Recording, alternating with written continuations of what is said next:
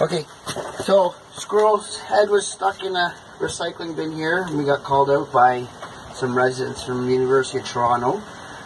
Instead of having to euthanize him, we actually saved him. Got his head out, some good old Vaseline. A little dazed and confused, but we're going to release him now. So we'll come over here. Okay, hold on, buddy. You're going to get going soon.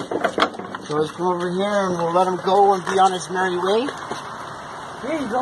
Oh, he's gone. Perfect. All right, thank you guys. Thank you so much. Thank you so much. No problem.